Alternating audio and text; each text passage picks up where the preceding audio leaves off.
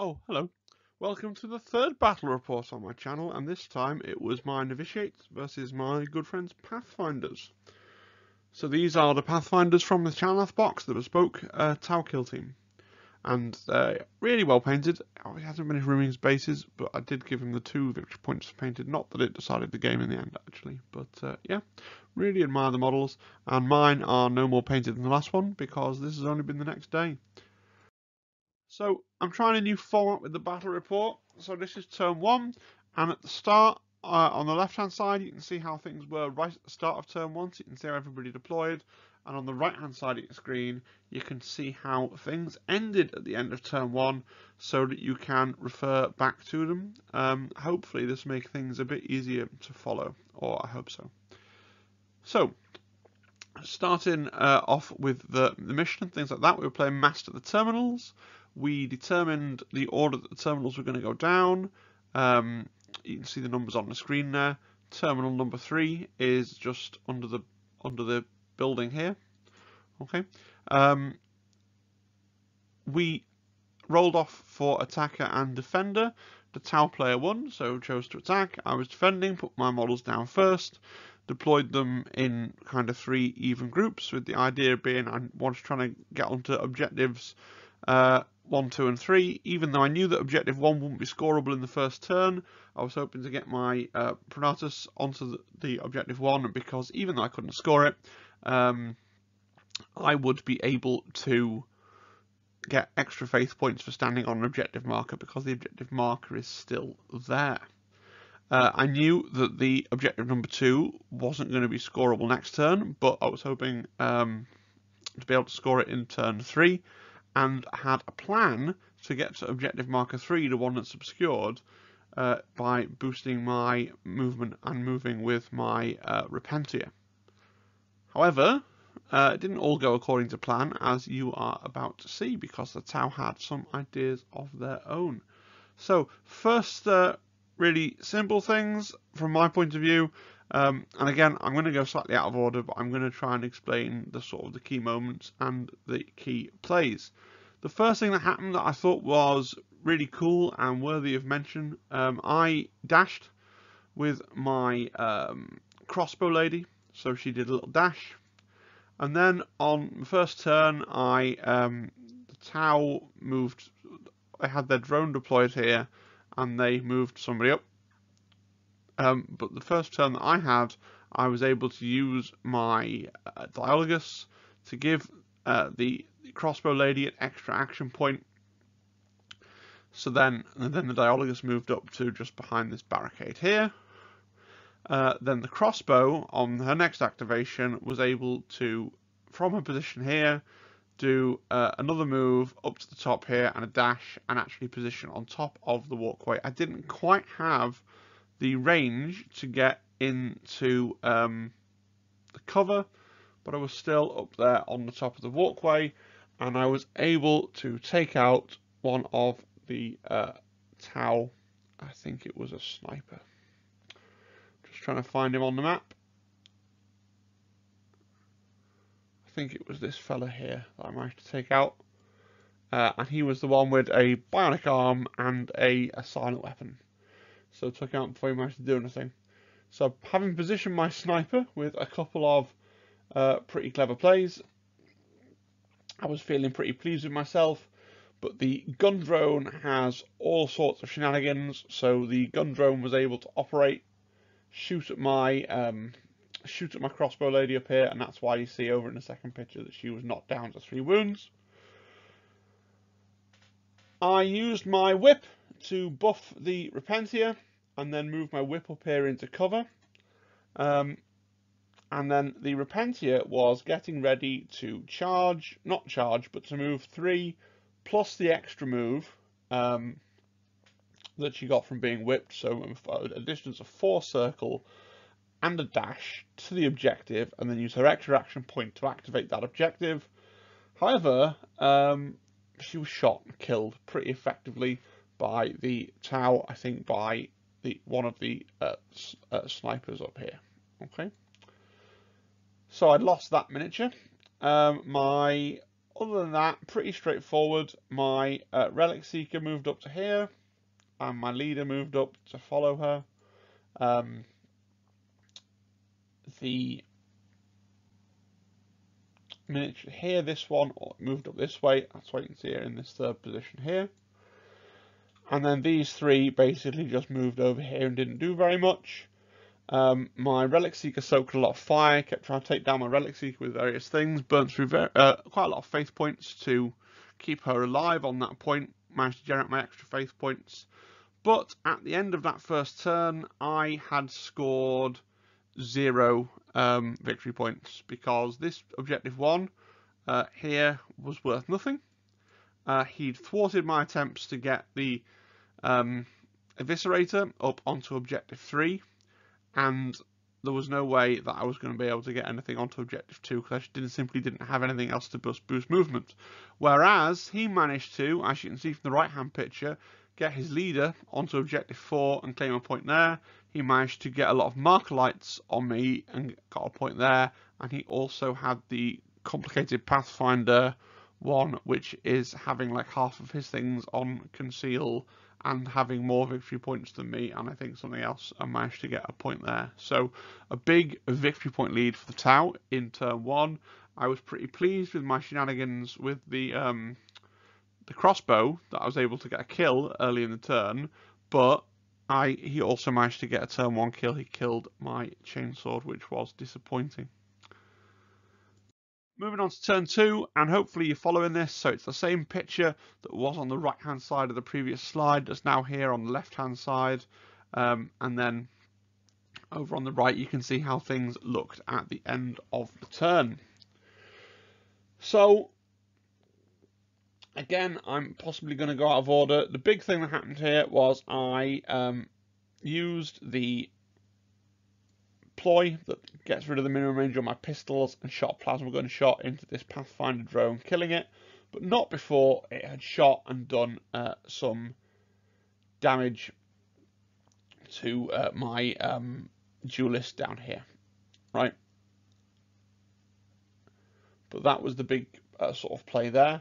But then my leader was killed in return because she'd exposed herself. She was on a attack order and managed to get killed in return by the sniper up here. These guys climbed up onto the box, and I shot auto pistols at the sniper for a little bit of damage.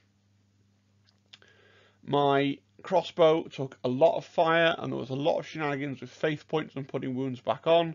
The Tau moved round onto the boxes here into a more commanding position, and this little gun drone actually jumped up onto here, and that was really what laid a lot of fire onto my sniper because he was able to flank. The Tau leader captured the objective and went to hide around this corner so that he couldn't be shot by the sniper, and the banner here moved into the middle because I had central control, and the Whippy Exactor, that's the one, moved on to the objective there. He did eventually manage to kill my Pronatus as well with a lot of fire, so I'm forced to move back my Diologus to reclaim this point. And so at the end of turn 2, I had claimed more points, so I'd got a point for being in the middle, I'd got a point for having an operative killed on an objective because I had the martyrdom secondary. I hadn't scored any points for my third secondary, which was to get guys onto my nominated objective, which I'd nominated this objective under here, which was very upsetting. And then from the primary, I'd scored the one down here in my deployment zone and the one up here turn 3 because my whip, it's a bad picture, but my whip was down here under there. Meanwhile, the Tau, I think, again, scored marker light. I find the new ploys that they have, because it's the first time playing against, I find it a little bit hard to follow. He scored a second thing from the... He's a really nice guy and a really honest player, and I'm sure he played everything absolutely perfectly. I'm just making a slightly terrible battle report because I don't remember exactly how it works. But he managed to get his marker lights out and score an easy second point there. And he's got a point here for being on the objective here. So that's really good. I don't think, I'm trying to remember what his third ploy was, because he had the Markerlight thing, the other specialty Tau one, and something else. Wow, that's amazing. I can't remember what the his third spec op was. I'm sure it was something that he was scoring now and again. It certainly wasn't Vantage. It was Vantage Point. Yeah, so he was getting his guys onto his Vantage and being able to score that way as well. A lot of kind of little fiddly things that I find it very difficult to deny because they were all very technical, right? Okay, moving on to turn 3, and it's much of a muchness. So my banner in the middle here basically just camped down for the entire turn, because what else could I possibly do? My sniper was flanked by the gun drone, came round and killed me there. I had a fun charge here with my the mace wielding one, who did the jump, didn't roll a 1, charged and wiped out the sniper here. My duelist and my hospitaller, who is under here somewhere that you can't quite see, both moved towards this point 2 to be able to secure that. And she scored this point here, and then tried to move off but was killed. Meanwhile, the Tau are moving up and consolidating their position. I didn't really manage to kill anyone. Really, this was my downfall. I was playing the objective game. I was trying to secure my objectives. I really wasn't killing enough Tau. He's brought up the second gun drone at this point. His grenadier is coming down here and is causing all kinds of havoc. Unfortunately, you can't quite see from the photograph, but lobbing fusion grenades, killing my whippy lady that's down the bottom here. He's got his firebase at the back here that are just plinking off shots here, there, and everywhere, keeping me ducking and spending faith points. And the only reason I'm not taking huge piles of damage is because of all the faith points that I'm continually spending to try and keep myself alive, which really is the only way that the Novitiates have a chance of winning any games. Into turn 4, so now I've really got a little bit of a mountain to climb. I've only got 3 figures left going into turn 4 here, and really it was really difficult for me to see how I could win. So my first plan here was to first of all, I was going to try and get a shot. Okay, so I thought about where could I try and shoot, what could I try and do, but unfortunately he got the first turn, and this gun drone was able to both try to plink some wounds off here. I avoided that again with faith shenanigans, but then the really horrible thing was it jumped down with fly and captured this back objective. And my first plan had to be, because now I'd scored both points from hold the middle, so I was trying to pull this one back to score that objective, but I couldn't. That option was taken away from me, so I'm looking around for things to do. And as mentioned, his grenade fella, you can't see, but I'll draw him on for you. His grenade fella's down here, so I'm going to decide to charge the grenade fella. Maybe I'm going to kill him, and actually I did. I rolled really well, killed that Tau, and so for a moment there I was holding the objective. Now I didn't have the points to the action points to actually claim the objective that's under there and to score any victory points. But what was relevant was because that was the one that I had indicated for my Novitiates custom objective, the Sanctify objective one. It hadn't scored any of the points from that, but if I held it at the end of the turn, it would have been worth 2 victory points. Unfortunately, my opponent was just able to bring in so many Tau that I hadn't been sort of wrapping up and killing. Not just the ones you can see, but there were more kind of lurking under here in various places. And this drone here came down, and he didn't even have to kill me off the objective. He did ultimately, eventually, but just with the weight of bodies, I think he ran a sniper in from somewhere. Again, really sorry, I should have tried to get some more photos, but a lot of action is taking place under this big terrain piece, right? But ultimately, capturing that objective was not to be. He brought his leader in to try and shoot me as well. Once I'd moved up here to capture this objective, he ultimately did kill me, although he didn't need to. but I did go for a cheeky charge just for fun. I charged my duelist in and killed the Tau leader, and that's what she's doing over here, not scoring any points. And then this model, I jumped down onto this objective to try and score the points here. So at the end of that round, I'd managed to score another point there. I'd maxed out central control earlier, so I had 2 points from central control. I'd maxed out the one for having sisters get killed on objectives, 4 points. I'd got none from Sanctify, and I'd scored another another 5 over the course of the game from the primary, put me on a total of 9.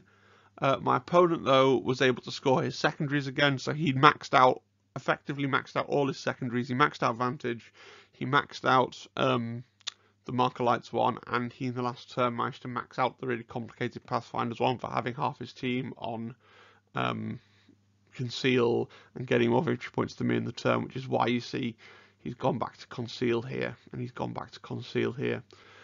So, yeah, he ended up winning. He had his 6 points from his secondaries, and then I think he managed to get only 4 from maybe 5 from the primary through the course of the game, which put him on, I think, 10, just 1 ahead of me. And then if we add on the fact that his fully painted and mine weren't, that would be a 12. I think he might have been on 13. So I think the final score was something like 13 to the Tau and 9 to the Novitiates. But I had a very fun game, and it was really very enjoyable, much more enjoyable than my previous game against the Harlequins, even though I did get beaten quite badly. I think it's a really fun matchup when you and your opponent are trying to do different things. So he was primarily a shooting team, and I was primarily a combat team, and so we had that kind of interplay that made it quite tactical and quite interesting. I think with the Harlequins, where you're playing two combat teams smashing into each other, you're kind of just smashing into each other, and then the person with the better stats is going to win. And so it's really difficult then for the weaker statted models, i.e. the Novitiates, to play around that. Whereas this felt more balanced. If I could get him into combat, I could kill him, but if he could keep me at range, he could shoot me. Their shenanigans with their drones that I've really undersold in the video because I have a terrible memory, but the whole business with the drone controller where you can activate a drone and then activate another drone and just get loads of extra shots and get loads of extra Overwatch shots is really quite powerful. I think the Pathfinders really are, as a lot of other people on YouTube have identified, they're going to shape up to be a team to beat just with the amount of shooting that they can bear. The only other thing I'm mindful of, we were playing on a very kind of cluttered, more narrative board with a lot of I think that Mechanicus terrain with the heavy terrain in the legs is kind of difficult to play around. It's not so much that I think the board had too much terrain on it, but it's just that the type of terrain, that Mechanicum terrain, makes the game a bit more difficult to play. And so I'm really coming round to the idea of wanting to play with simpler terrain, not less terrain, but simpler terrain, more in the vein of what you get in the Chalnath or the Octarius boxes, where generally speaking you're dealing with walls that are at the most L-shaped, but generally the pieces of heavy cover that are quite thin. If you look at all of the terrain that they're actually brought out with Kill Team, it's all quite thin pieces of heavy cover, thin pieces of really obvious light cover, and some platforms. So it'll be interesting once I get around to building and painting the terrain to swap it around. I always feel like these battle reports are the worst things that I do in terms of content on the channel, and yet consistently they get loads of views. People say they like them and they comment on them, so obviously people are enjoying watching them.